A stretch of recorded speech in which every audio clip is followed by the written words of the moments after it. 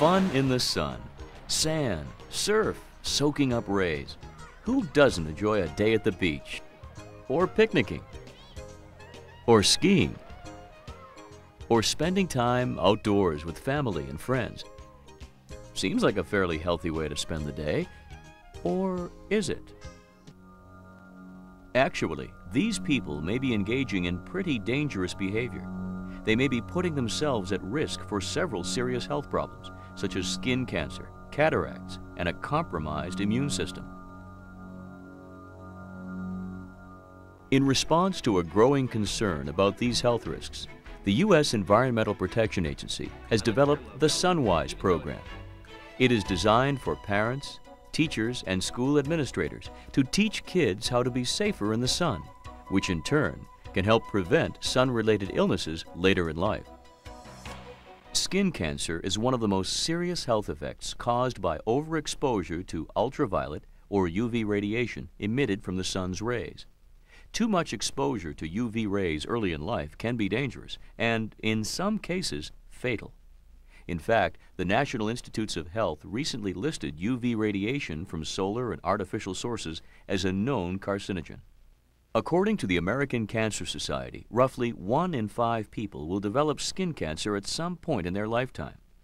That number is equal to the entire populations of New York, Los Angeles, Chicago, and Washington, D.C. And skin cancer affects people with all skin types. Every day, I'm seeing teachers in my office for treatment of skin cancer. And the reason I'm seeing them is not because yesterday they went out and got a sunburn. It all starts on the playground in kindergarten. That daily sun exposure. Skin cancer is on the rise in America. In fact, half of all new cancers are skin cancers. This year, more people than ever before will be diagnosed with this disease. Melanoma is the most deadly form of skin cancer. Estimates show that the risk of developing this kind of cancer was roughly 1 in 1,500 for people born in 1935. By 2001, that number had risen to 1 in 71. And for people born in 2010, it is estimated that 1 in 50 people will develop melanoma at some point. Eye damage from UV exposure is another reason for concern. One of the biggest risks to your eyes is sun damage. Sun damage can cause changes in the surface of the eyes that are unsightly and also can decrease your vision. Sun damage can also cause cataracts, and sun damage can cause macular degeneration. All those things can lead to blindness and disability in the future. Medicare estimates that treatment of cataracts alone costs billions of dollars annually. So why have sun-related health problems increased?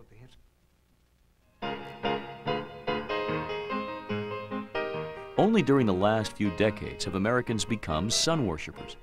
Up until the early 20th century, having a tan was associated with outdoor manual labor and was generally considered undesirable.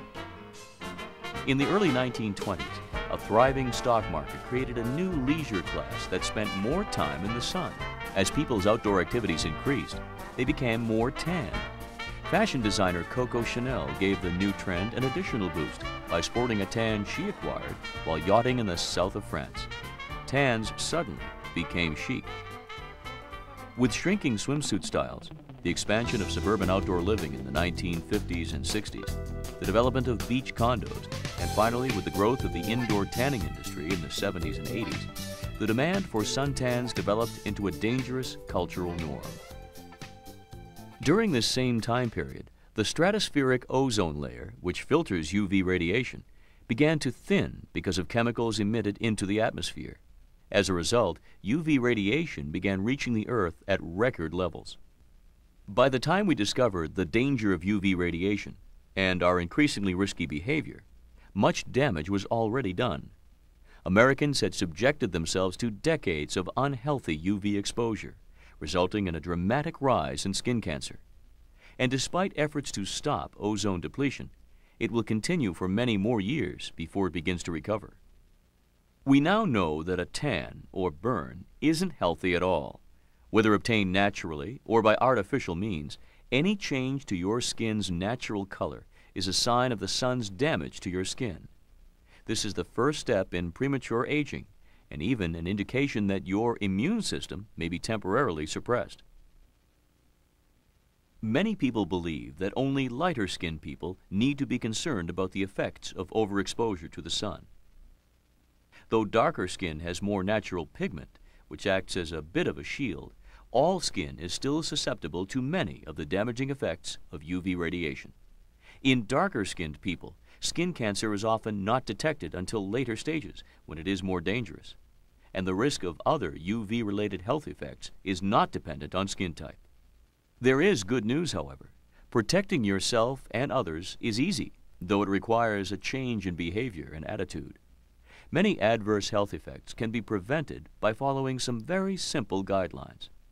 You can protect yourself by wearing sunscreen of SPF 15 or higher, wearing a wide-brimmed hat, clothing that provides your body with protection from the sun, and UV-blocking sunglasses.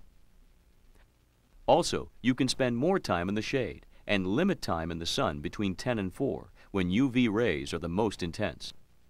Avoid tanning salons and check the UV index daily.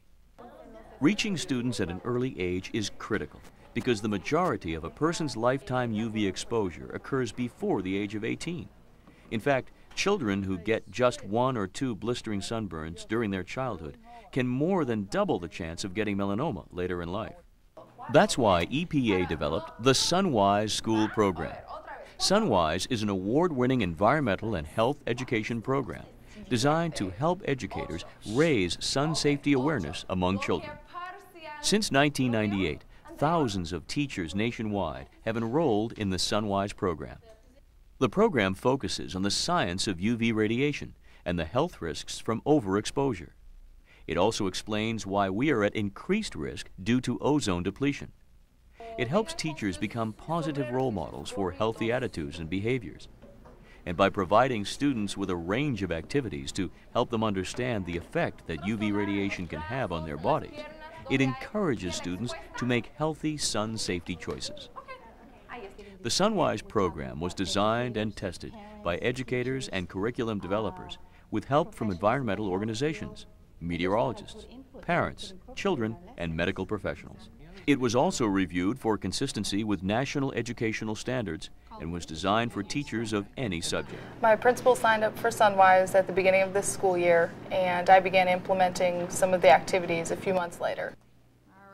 SunWise activities are designed for K-8 students. The program is cross-curricular, and each activity has a specific learning outcome. It's so easy to use the SunWise kit because it requires a minimal time commitment in terms of preparation and teaching. And finally, it's free to teachers and school nurses. I like the SunWise program because it has everything in there that you could possibly need. All the activities, they provide you with the background information, they tell you how much prep time you'll need, how much time it'll take in the classroom, and that the simple fact that it meets the national standards already. You can really see when you use the SunWise program that it was created with teachers in mind. How long do you think it's going to take for the Frisbee to change from white to purple? We already know what color it's. One of the most popular activities is the UV Frisbee. Designed to be used at any grade level, the objective of this activity is to demonstrate the effects of UV radiation and to teach children ways to protect themselves from the sun. You can take a clear sheet of plastic and put that over top of the Frisbee and put different sunscreens on there and have the kids take it outside. When they come back in, they can see which sunscreen provided the best protection. In another activity, students go outside and, using chalk and a watch, they measure their shadows. The learning objectives of this activity are to learn how shadows change from morning to evening and how to use the length of a shadow to determine what times of the day you should seek protection from the sun. While teaching awareness about sun safety, students have the opportunity to learn about science and math principles. The kit is divided into 10 parts. It is separated into an instruction section that describes how to use the kit and activity cards for grades K through 2, 3 through 5, and 6 through 8.